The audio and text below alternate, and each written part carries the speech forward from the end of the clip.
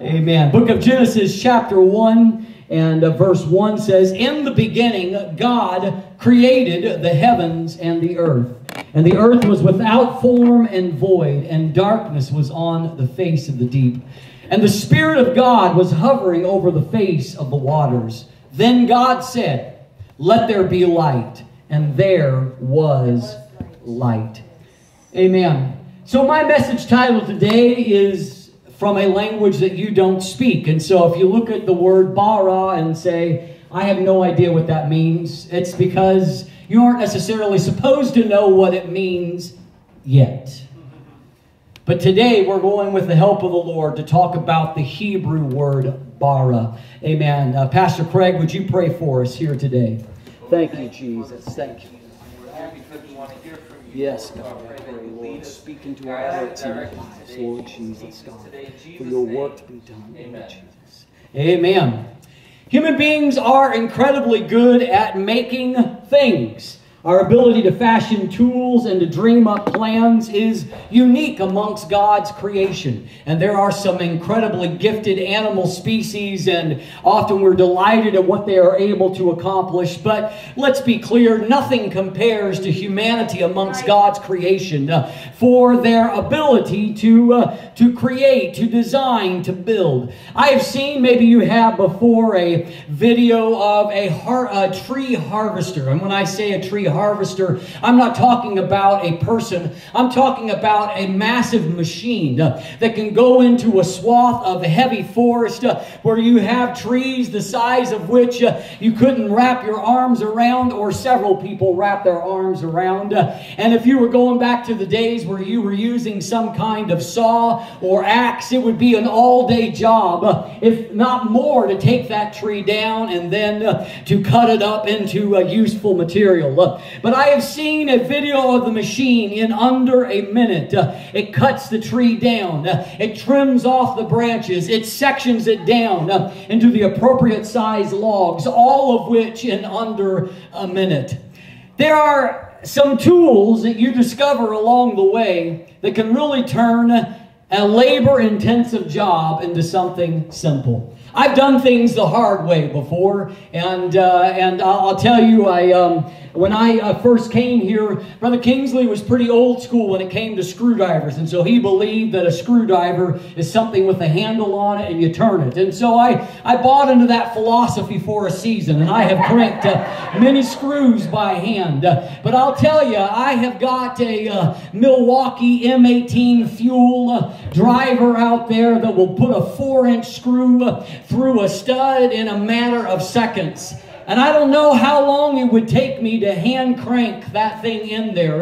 But I'll tell you this, it would be a whole lot longer than a matter of seconds. And I'd be worn out after doing about 5 or 6 of them at the end of the day. And so tools can do something amazing.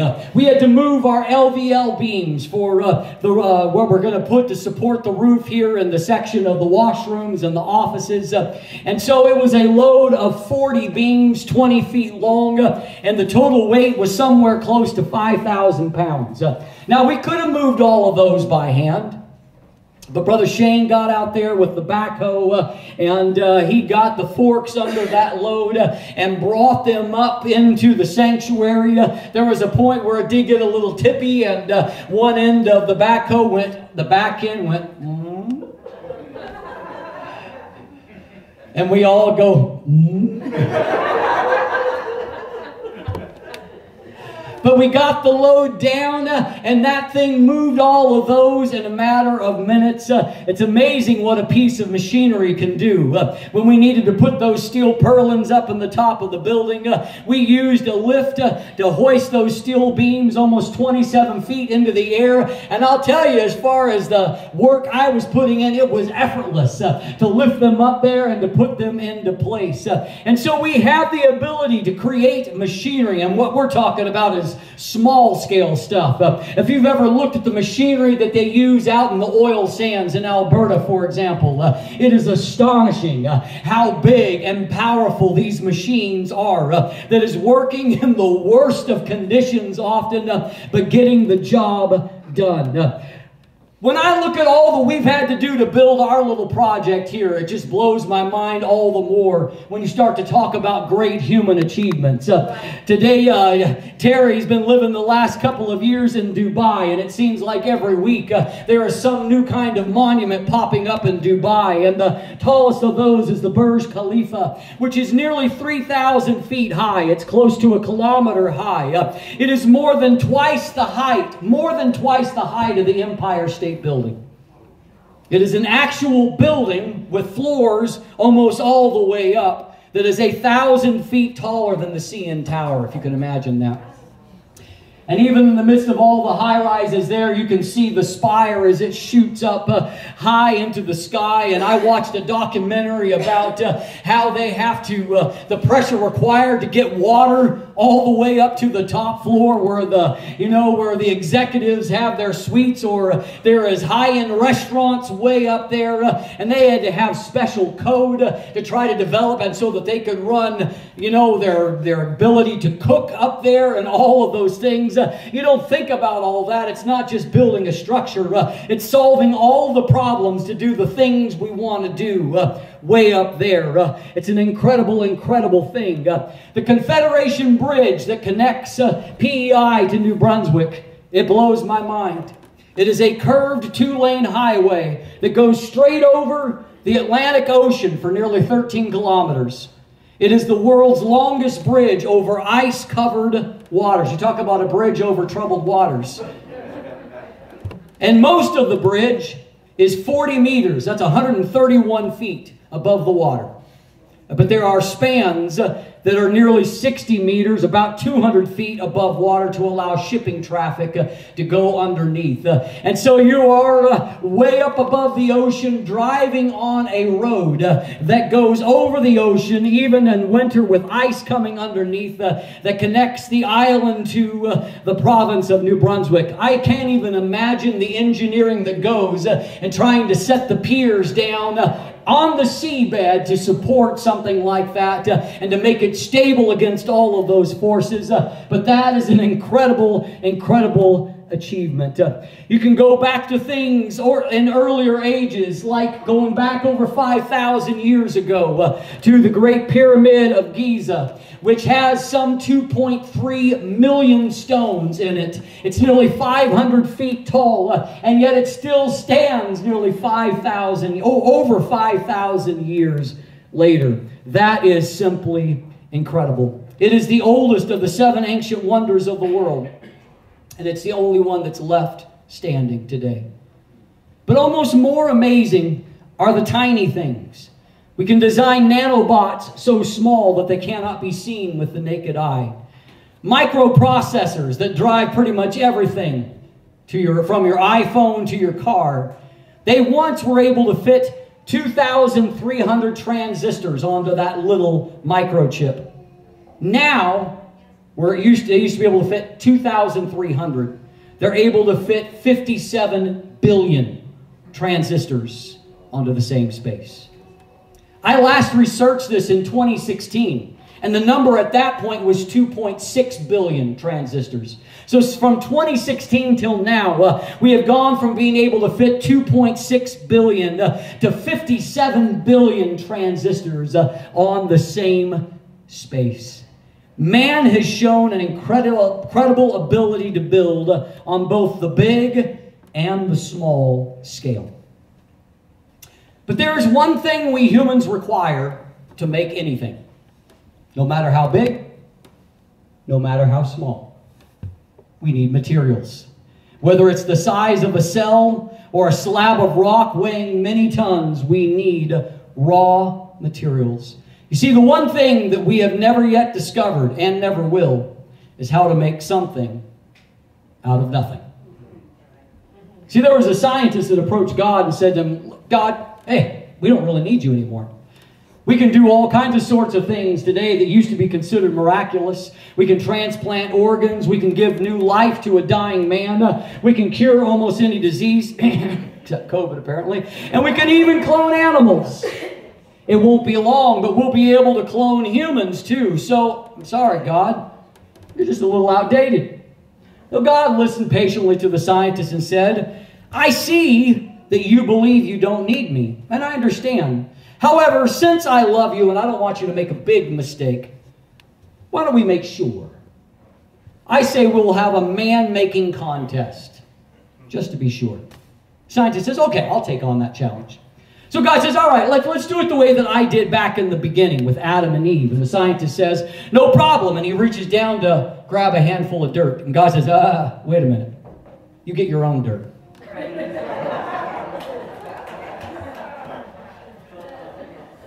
See, there's the fundamental problem right there. We can make great things, but we can't make great things without something to begin with. We require the building blocks to build with. You see, for example, that God was impressed with the building accomplishments of Nimrod and the people at Babel.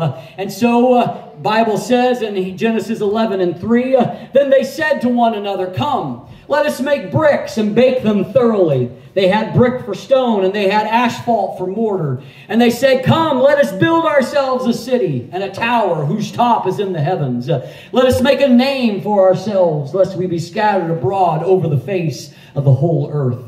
So both at the first Babel and later on at Babylon, people were amazed at the building that was accomplished using fired bricks. And they would fire these bricks and they would glaze them into beautiful colors. At some points, the walls around Babylon were 100 feet tall and wide enough for chariots to pass along the top. The Ishtar Gate was one of the wonders of the world, along with the Hanging Gardens. And they were beautiful and they were miraculous. And the Bible notes the original problem where they were, which remained later on at Babylon, and that is that they didn't have a regular supply of stone nearby. And so they innovated, and humans are good at innovation. That's human ingenuity. They innovated by taking the clay that was in the area and firing it with fire, and they found that they had asphalt. There was, as there still is today in the Middle East, there was a lot of seepage of petroleum products, and so they used and created a mortar. All of that is impressive, and God was impressed at what they were accomplishing. But I do point out, they may have not had stone and they used brick instead, but they had to get the clay and the mortar from somewhere. They had to start with something that God had made.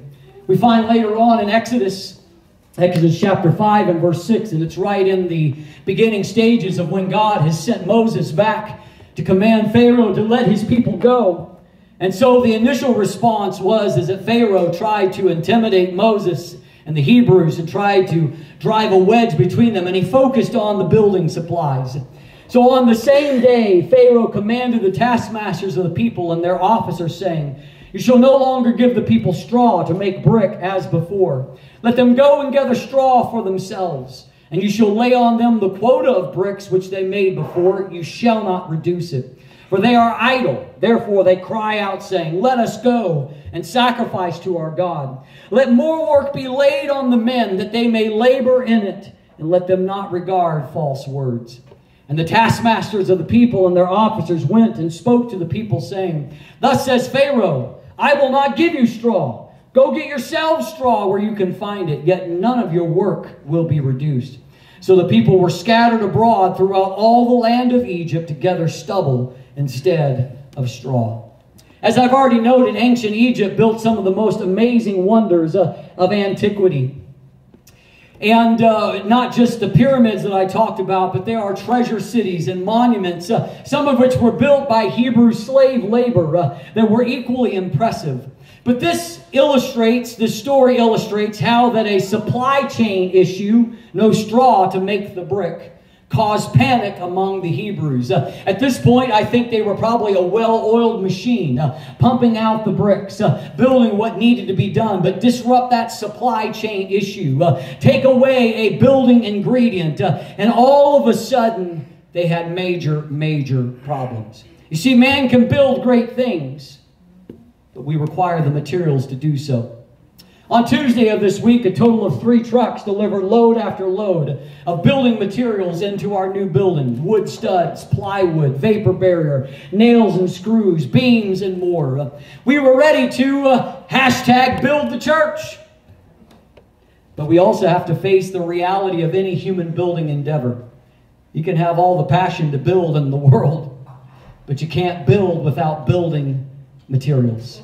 One of the great challenges in this building process, because God chose this of all times for us to be building, thanks a lot, Lord, has been, but the great challenge has been getting those materials because of skyrocketing cost and supply chain issues and all of those things. It doesn't matter what trade it is and who you're talking to. They'll say it's been so hard to get materials and costs have skyrocketed up. And it's like, oh, thanks, Lord, thanks.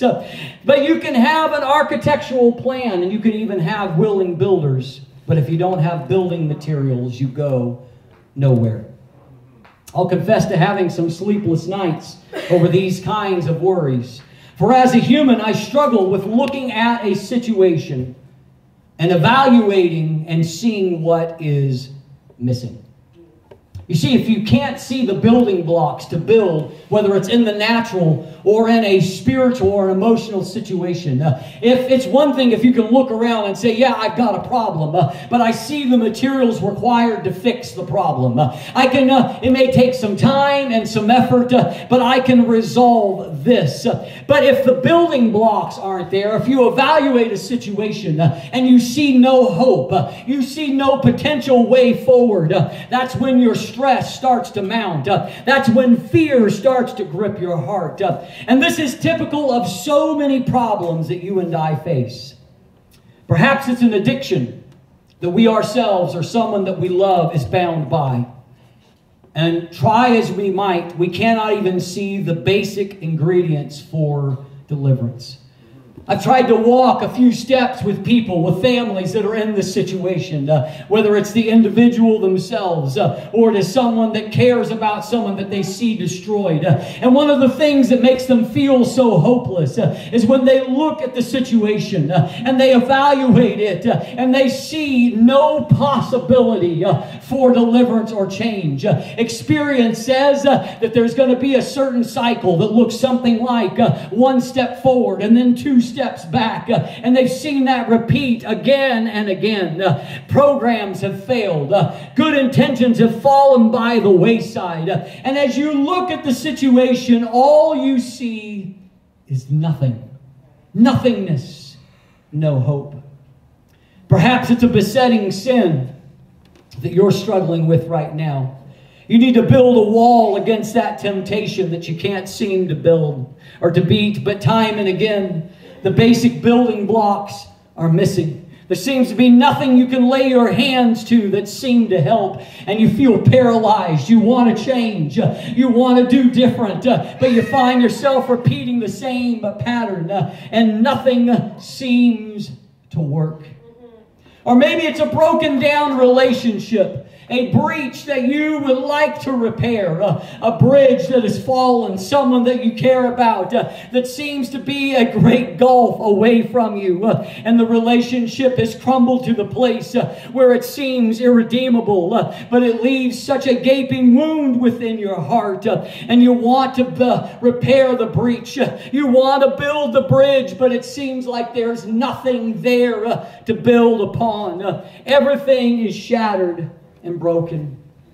Or maybe you have that hunger and desire to live for God, but it seems like you lack even the basic skills to do it. There is a passion in your heart. There is something that beats to know the Lord. But you find again and again that there is nothing in you that seems to be the kind of quality needed to really serve the Lord and do something for Him. And you look around and it seems like all you've got is nothing. And it is in the void of emptiness, of nothingness, where doubt starts to sink. It's in the blackness of depression, the gloom of anxiety, the void of despair, where we start to spiral and we start to sink. Right. Yes. Our faith flickers and dies because we see no building blocks for bettering ourselves, of taking charge of our situation. We're looking for the light at the end of the tunnel, but all we see is blackness. And it's for this reason, the fact that you and I, we live in a real world and we deal with real stuff, This is not some kind of superficial pretend church where we show up and we plaster a smile on our face and we act like we've got it all together and that everything is perfect. But I know the reality, and you know the reality. We're real people, and we live in a real community, and we have real jobs and real families, and we go through real stuff.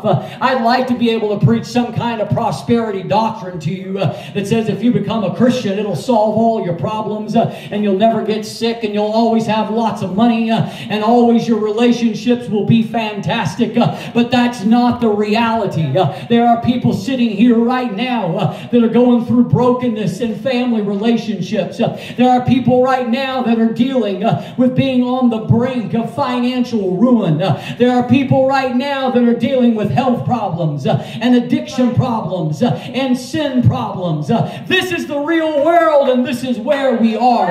And sometimes we can feel overwhelmed as if things will never be better and we will never see or know joy once again. It all seems dark and empty and void. But here's where I want to remind you of our text. In the beginning, God created the heavens and the earth. And the earth was without form and void, and darkness was on the face of the deep. The Bible describes a state of affairs that is just like what you may be feeling inside today. There is no form, no order. It's chaos. It is dark and it is void. It seems like there is nothing, no hope.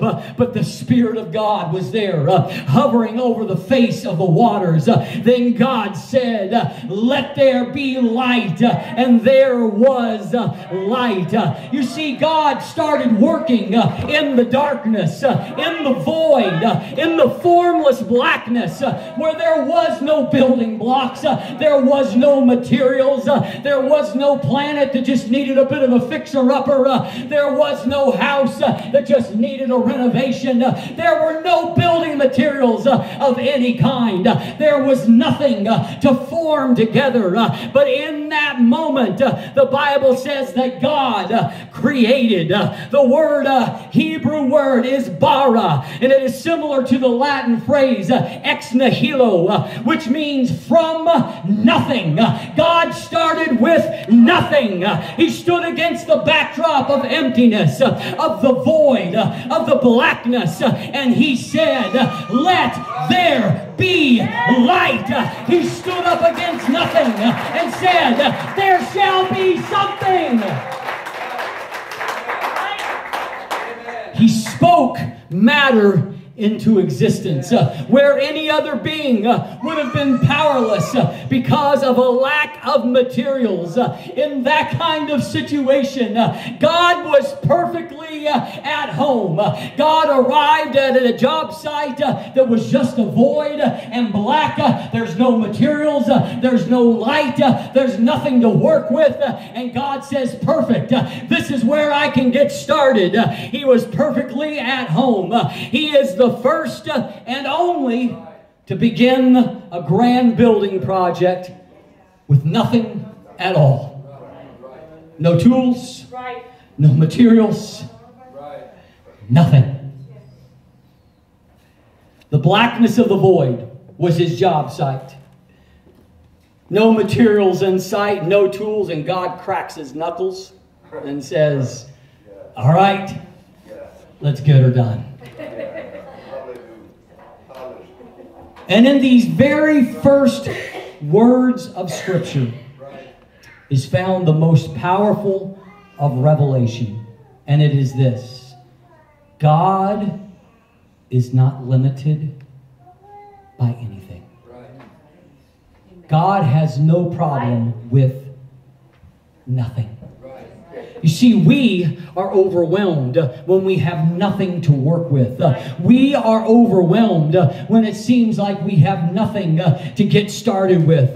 But nothing is a perfectly acceptable building material for God. And I want to get it into your head right now and into your heart. You may have nothing to offer God, nothing to give God, nothing to work with. But what I tell you today is that nothing is a perfectly acceptable building material for God. He doesn't need anything to work with. He doesn't need to start off with a nice supply of materials. He doesn't need you to be good or to have your act together. He doesn't need you to have things all figured out or your ducks in a row. You can bring your chaos and your void and your blackness to Him, and He says, that's a great place for me to start. I don't need anything to start with. Hebrews 11:3 says, by faith we understand that the worlds were framed by the Word of God, so that the things which are seen were not made of the things which are visible. We piled all that wood out there so we could start to frame something this week. But I tell you, when God framed the world, He framed them by His Word alone. No materials, no supplies, not even any sun as a work light. He just said, let there be light. And He began to speak something out of nothing. In that moment, He created Bara. Out of nothing, He began to create. And He spoke, and the visible was formed from the invisible. So I say this as I come to a close. If God can make the universe out of nothing, then don't tell me He can't build something out of your nothingness.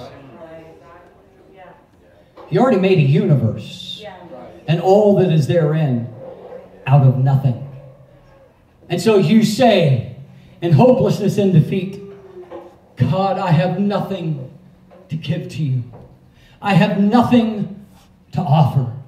And you think in that moment that God's response is going to be to turn His back and to walk away. But what I'm telling you today is that God looks at an offer of nothing. And He says, perfect. That's all I need. Right now, the void may be looming, threatening to overwhelm you in your life right now. You may look around and see no hope. You may see only nothingness. But nothing is a perfectly suitable building material for God. I want you to know right now, whatever your situation is, and you know right now as I'm preaching, there is something that is going off like a klaxon in your head right now. Something that you're dealing with, whether it's health or addiction or sin, family crises, whatever it is, there's something that's going off in your mind. It's the thing that has given you the sleepless nights, that has made you feel overwhelmed. But I'm telling you right now, whatever that thing is that you have been afraid to bring it to God because it seems like it's impossible, don't worry. With God, all things are possible. With God, all things are possible. And I want to challenge you right now to stand and take hold of that thing that is tearing you apart right now. And I want to invite you to come and bring it to God. Bring your nothingness to God right now and say, God, I don't have anything to offer you. All I've got is brokenness and void. But God, I believe that you can take this chaos and you can create order. You can take my nothing and you can create something beautiful.